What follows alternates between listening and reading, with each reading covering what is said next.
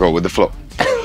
All right, Go with the Flow was more to make a very naked song, sound-wise. You know, try to do something without distorted guitars. But of course, I'll always end up with it on the chorus. But this is more funny feeling, mood kind of song. Kind of Bloodhound Gang kind of vibe to it, I would say. Drum and bass and vocals in the beginning. So it's also with my vocals is a little bit more, I don't know, Sister of Mercy kind of deeper singing, but it was just an experiment trying some bass sounds, and I think it's 909 drums I'm putting on in the beginning, and then, you know, we put on Sebastian's drums on the chorus and guitars. So it was mainly an experiment I did, and then I actually afterwards started putting on vocals, and it takes a while to find the mood of the song to write the lyrics. So it's a party song, you should just relax and go with the flow, and that was kind of the whole part of the lyrics, you know.